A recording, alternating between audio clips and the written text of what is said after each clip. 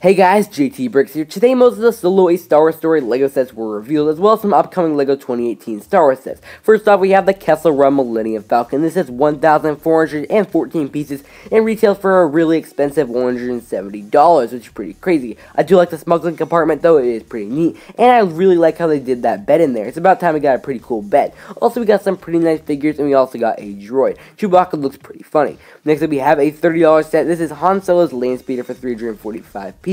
This is a really cool set, and it probably is a must-buy for me, at least. I love the smuggling compartment, and this is really one of the best speeders that LEGO's ever done. Also, it's pretty cool they have wheels on the bottom. Next up, we have this Imperial Patrol Battle Pack. It retails for $15 and has 99 pieces. It's definitely one of the better battle packs in my opinion. It looks like a pretty cool little speeder build. I definitely like it a lot. Next up, we have another LEGO TIE Fighter. I don't think we need another TIE Fighter. This says 519 pieces. I believe it retails for $70. In my opinion, I'm not a very big fan of the TIE Fighters. They don't have that many play functions. Next up, we have a Yoda's Hut set. This is a pretty cool set. It has 229 pieces and retails for $30. This set has a lot of awesome features for sure, but I don't really like the look of that they went for the front of it. Next, we have a Jedi and Clone Troopers Battle Pack. This has 102 pieces and retails, I believe, for $15. It definitely is one of the weaker battle packs for sure. It just looks okay, and the Clone Troopers aren't that rare in my opinion. Next, we have the Darth Maul buildable figure for I believe it retails for $20 and has 104 pieces. Make sure you guys write in the comments below which one of these is your favorite,